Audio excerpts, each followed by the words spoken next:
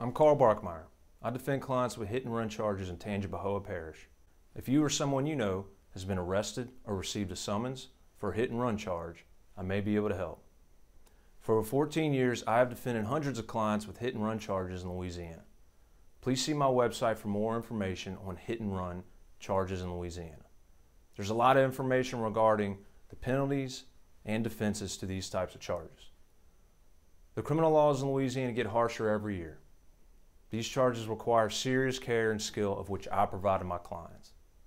So if you or someone you know has been arrested for a hit and run charge, give me a call. I'd be happy to help.